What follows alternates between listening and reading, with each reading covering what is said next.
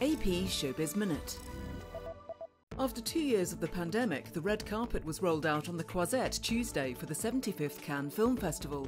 The event opens with a new zombie film, Final Cut, from Michel Hazanavicius, and features a few glitzy Hollywood titles including Top Gun Maverick and Baz Luhrmann's Elvis. Jurors in Johnny Depp's libel trial against his ex-wife Amber Heard were shown photos of her with red marks and swelling on her face after their final fight before their divorce.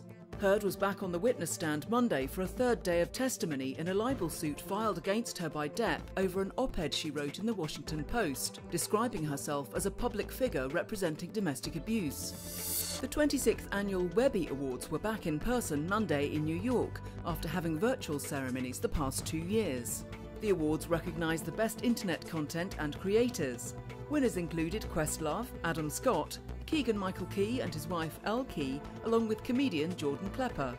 This is Lizzie Knight with AP Showbiz Minute.